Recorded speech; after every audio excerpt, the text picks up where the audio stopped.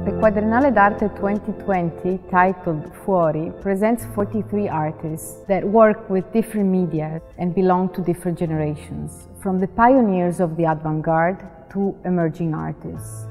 Actually, half of the participants of the exhibitions are under 40 years old, confirming Quadriennale missions to promote younger artists.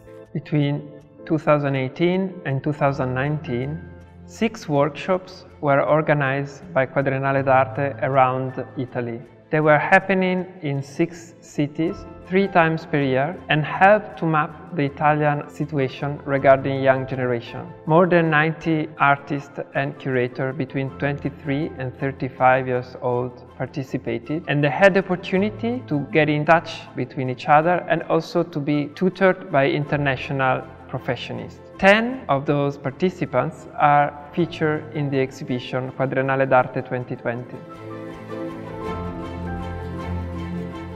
As curators, we understand the importance of creating new genealogies and to propose new perspectives from which to look at Italian art. For this reason, in our research, we've decided to look for unexpected connections since the 1960s, as sometimes Italian art is perceived as monolithic and only few names are known internationally.